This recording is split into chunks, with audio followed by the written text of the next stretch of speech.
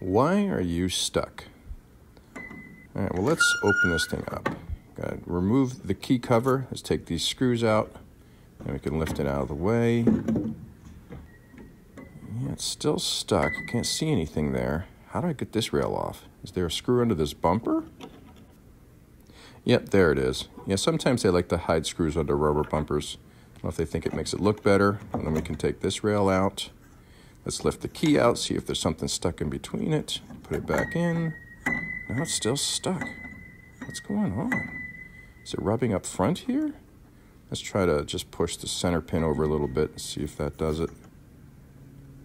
Yep, that did it. All right, well, let's just do the center pin tapping trick here. You don't have to move it much, just a little bit. Yeah, that seemed to do it. Good. Problem solved. Oh, yeah.